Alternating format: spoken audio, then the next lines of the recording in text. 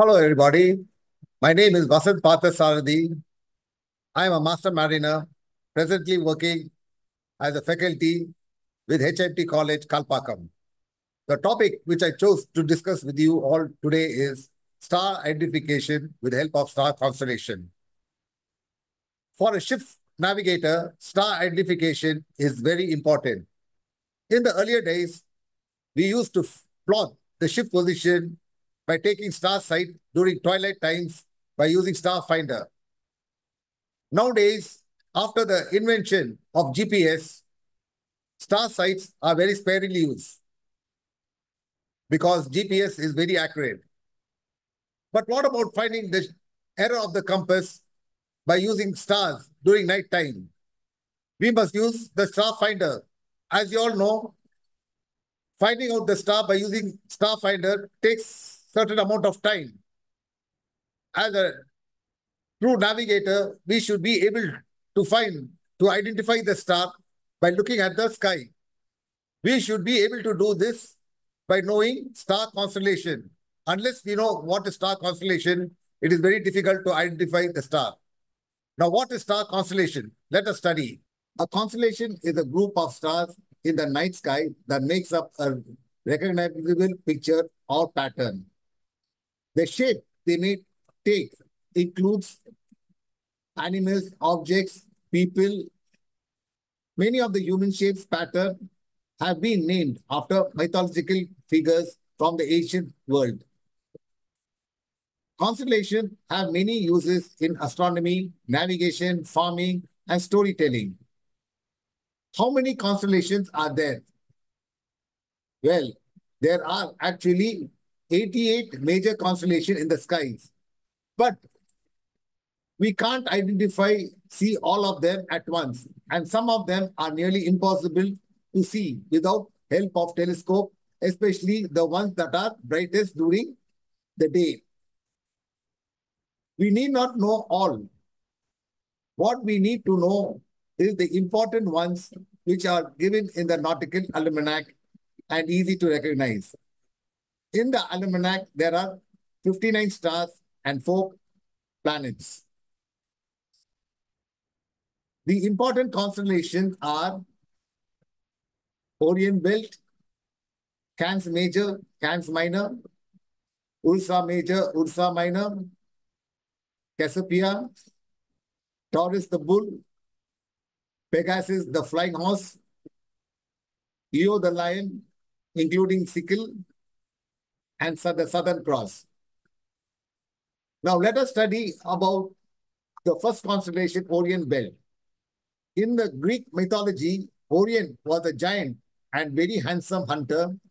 He was a hunting companion of the huntress goddess Artemis, and both were in love. Artemis' brother Apollo was jealous of her love with Orion, planned Artemis to kill Orion without her knowledge. Then her father Zeus, the king of gods, immortalized the giant huntsman by placing him in the sky as a constellation. In other versions, according to Greek myth, Orion led a tragic life that ended when he stepped on a scorpion known as Scorpio. The gods felt sorry for it, so they put him and his faithful dogs, Canis the Major, Canis the Minor, close to him into the sky as a constellation. There on the right-hand side, you can see the picture of the Orion with a club in his hand and a beast, right? And he's fighting the bull, Taurus the bull. Okay. When is Orion Belt visible for us? The best time to see Orion Belt is between November and March for the northern and southern hemispheres. The seasonal change are that in the autumn, Orion Belt would be visible in the morning sky before dawn. As you move into December and January, it's best around midnight. And then as you move into the spring sky, it becomes best in the evening. It's easy to spot and in good position until March. And then in March and April, it disappears into the twilight. It's harder to see after that. Now, another constellation which is located very close to the Orion belt is the small dog. That is small dog in recognized it as one of the hunting dogs of Orion following behind through the night sky. Majority of the myth and historic reference of Cancer Minor are shared with Cancer Major. It is in close proximity and shares stories with a significant winter constellation. It is a popular constellation for amateur stargazers. The brightest star in the Cancer Minor is the star Procyon. Next comes the Cancer Major. Cancer Major is one of the 48 constellations originally catalogued by the Greek astronomer Ptolemy in the 2nd century. Its name means the greater dog. In Latin, it represents the larger of Orion two hunting dogs who accompany him as he hunts Lepus the rabbit. The brightest star in Cancer Major is Sirius. Now, let us visually see how the Orion and the stars located in relation to the Orion in the night sky. This is how it looks. Gentlemen, you can see this is how the picture of the Orion belt look in the bright skies. See, 1, 2, 3, 4. These are the arms of the Orion, and this is the legs of the Orion, and this is the belt. Now, this is the belt of the Orion. Join this belt and the two arms, forearm. This is the star Betelgeuse, the left arm Betelgeuse. The right arm is Bellatrix. Then the leg is Rigel. And the fourth one is the unknown star, not used for navigation. And then the center of the belt is known as star Alnilam. Now, join this belt, join this three-star belt and produce down. It comes to a bright star in the constellation Canis the Major. And the brightest star is Sirius. As I told you, Sirius is in the constellation of Canis the Major. Drop perpendicular line from here, it goes to Canis the Minor, and the bright star in Canis the Minor is Procyon. And join the arc Sirius and Procyon and protrude it still further, you meet the twin star, the two Gemini star, Castor and Pollux. And keep continuing. Still further, you meet another bright star in another constellation known as Capella. And Capella. Okay, then we come back to the Orion belt again. Join the line Sirius and Bellatrix. I repeat, join the line, the star Sirius and Bellatrix in the Orion belt and produce it further.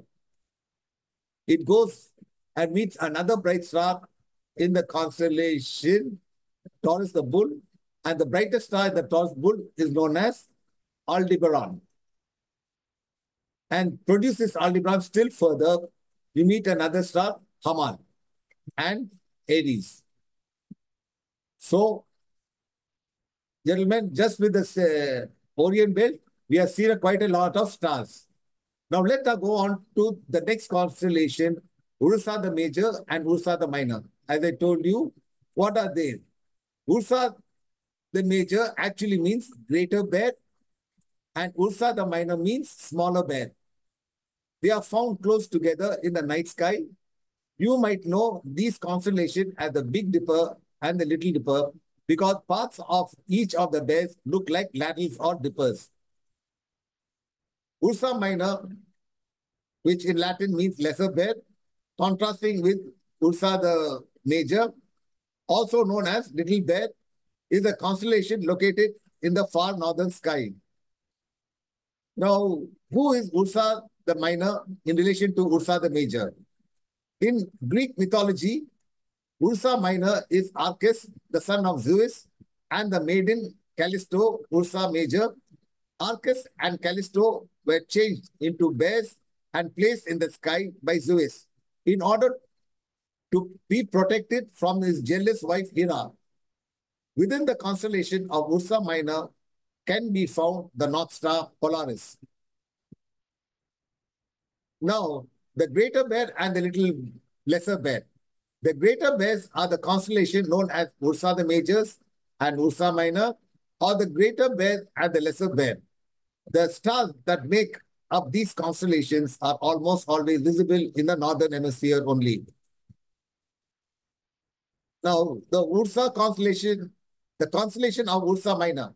The constellation of Ursa Minor, the Little Bear, is also commonly known as asteroid of the Little Dipper.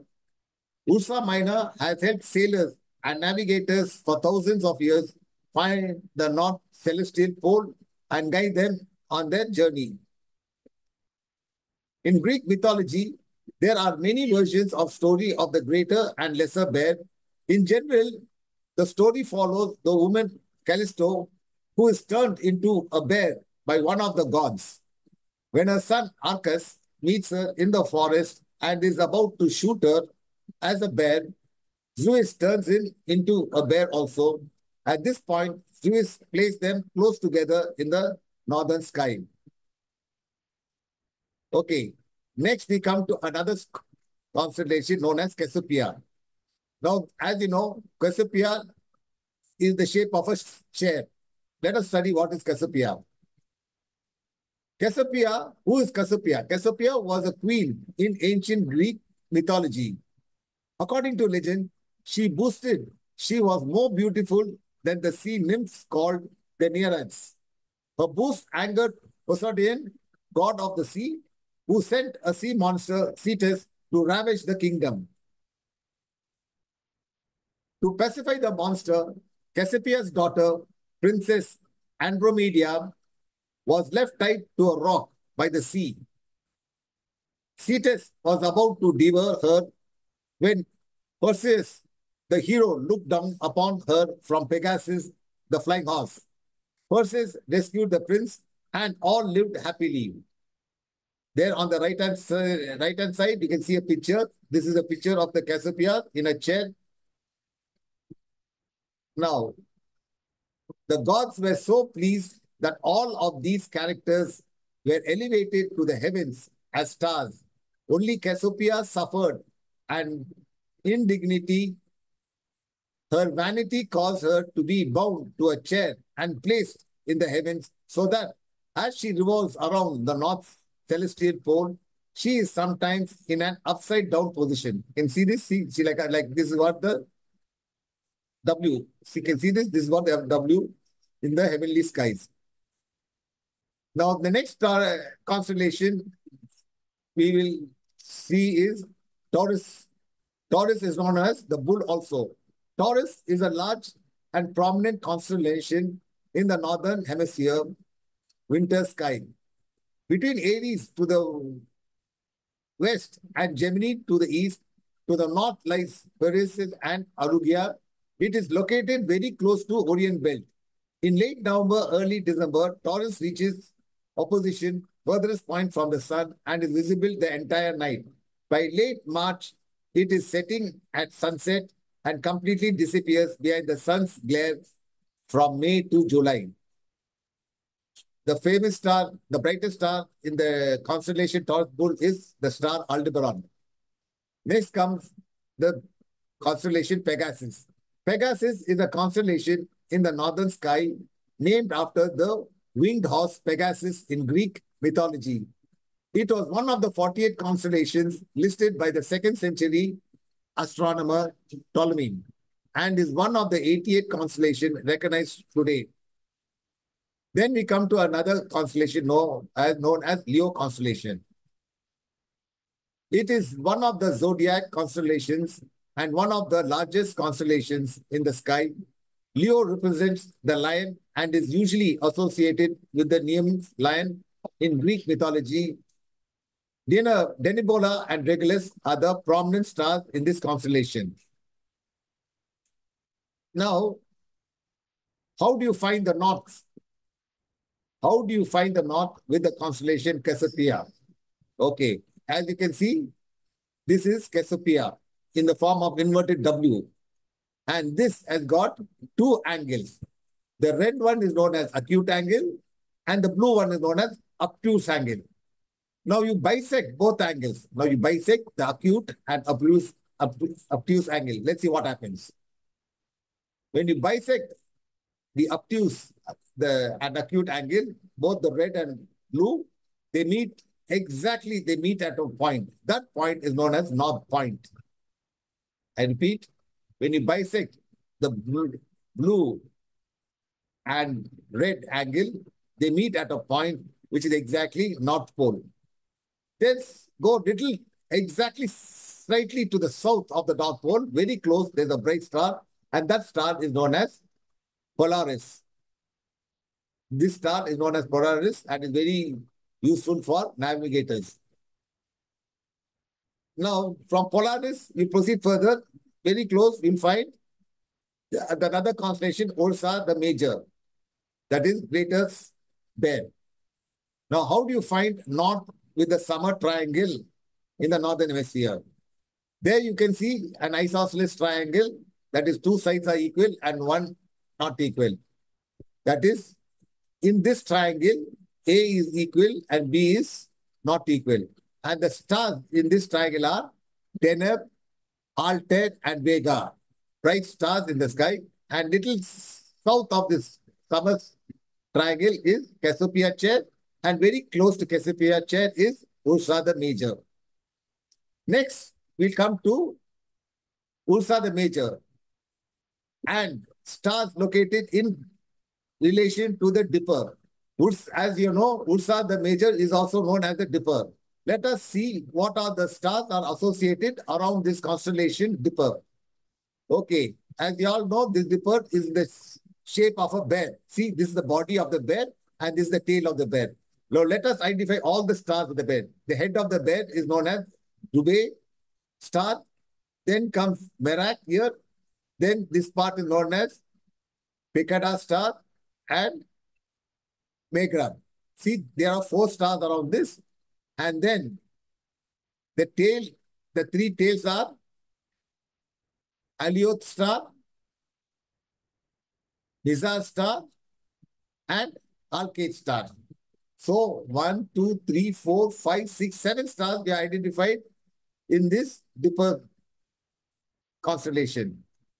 Now, join this Merak and Dubai and produce it. Join this Merak, Dubai and produce it and meet at the pole star. This is Polaris. Okay. And then keep producing the Polaris further. You meet at the star Cassiopeia chair. This is the Cassiopeia chair. Okay. Now get back to the Great Bear. And then produce the tail. This is the tail of the Great Bear. Produce it. And it meets to the, as the tail is projected, it goes and meet at a bright star. And this bright star is known as Arcturus. And keep producing still further. It meets another star known as Spica. Now join Arcus, Spica, another star which is close to this. These form the equilateral triangle, meets at Denebola. So I repeat, Arcturus, Spica, and Denebola form that equilateral triangle. So, gentlemen, you can see how many stars you can identify by knowing at a single star. Now, produce Arcturus and Denebola further. May draw a parabola between star Arcturus and Denebola. You will come to another star known as Regulus. As I told you earlier, Denebola and Regulus are in the constellation Leo. And the Regulus star is right behind the star Dubai. That is the Great Bear. Okay. Now, so far, we have seen quite a number of stars. All the stars, what we have seen, are all in the northern hemisphere. Now, let us see what are the important stars you will come to know in the southern hemisphere. In the southern hemisphere, there is a constellation known as Crux. Crux is a constellation of the southern sky that is centered on 4 bright stars in a cross-shaped asterism, commonly known as the Southern Cross. In the northern hemisphere, the Southern Cross is frequently used for navigation in much the same way that Polaris is used in the northern hemisphere. Now let us see what the Southern Cross and the stars located in relation to the Southern Crosses. Now this is the Southern Cross. The 4th Southern Cross is A Crux, B Crux, delta cruise, and gamma cruise. See, this is A cruise, B cruise. Now join this southern cross and produce it straight. What happens? This is known as alpha cruise. This south of this known as beta cruise, and this is gamma cruise. And the two stars lying just below the beta cruise is Rigel Kentaurus. Just below beta cruise is a bright star known as Kentaurus. Now draw perpendicular line. Then from the center, gamma cruise and A cruise, draw a parabolic curve like this. You will identify two bright stars. One is Mephiles, another one is Canopus. Just near the Annapolis, near the Canopus, you'll find another bright star, Achernar and Allochus. They form a right angle triangle. Canopus, Apollochus, and Achernar form a right angle triangle. This invert this triangle. Invert the triangle to the other side. You find another right angle triangle where Rigel Kent, Scorpio, and Peacock. All these are very, very close by. If you identify one, everything are closely associated. You can identify Peacock, Rigel Kentis, and Antares. Then very close to, you'll find another near Peacock. To the right of the Peacock, you find Peacock, Fomalhaut, and Achernar. They also form another equilateral triangle. So, gentlemen, these are the few stars you come to know from the southern. These are the few stars identified in the southern hemisphere. Now, let us fix the South Pole. How you fix the South Pole? Just as how the Polaris fix the North Pole, how you fix the South Pole? Here is the Southern Cross, and very close to the Southern Cross is the pointer. Just protrude this. What you do? This line is produced and bisect this pointer. I'll show you. The Southern Cross protrude this straight, and the pointer you bisect. They meet. Where they meet is exactly South Pole. This is known as the South Pole. Okay. Okay, gentlemen. These are the few stars. I think these stars are quite sufficient enough for you to identify. If you can identify these stars, that will be enough for you to take the error of the compass. Hope you enjoyed the star identification. With this, I end. Thank you very much.